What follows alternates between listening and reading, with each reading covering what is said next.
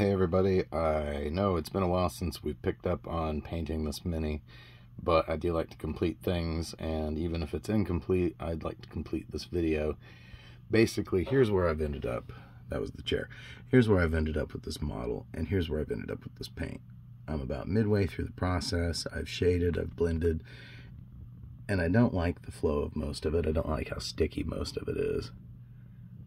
My overall review of paint is that I like the model more than I like the paint. I'm going to stop working with this line right now.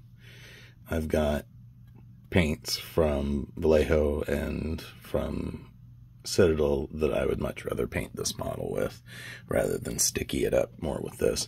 I feel like this is good for larger areas. You know, you can tell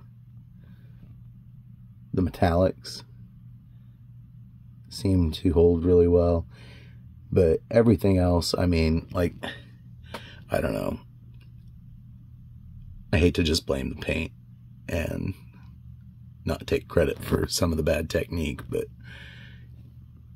just midpoint, I feel like I should be in a different place than where I am with this, and I'm going to just stop using this line for minis and maybe use what's left of it for like terrain or for, you know, small places in canvas paints. I don't know, you know, just I don't have very much of this line, so I'm not that bummed about it, but I am not going to waste any more time and effort on this model with this line. And that's where I came to it. So this was not sponsored by Army Painter, and I'm sure that they're glad of that because it wasn't really a great review.